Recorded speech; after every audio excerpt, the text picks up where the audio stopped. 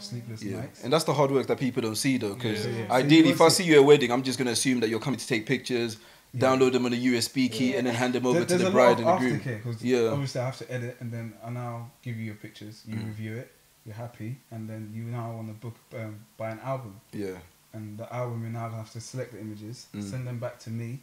Then I'm now have to do the album layout. Yeah. And then send it off to the album company that I use.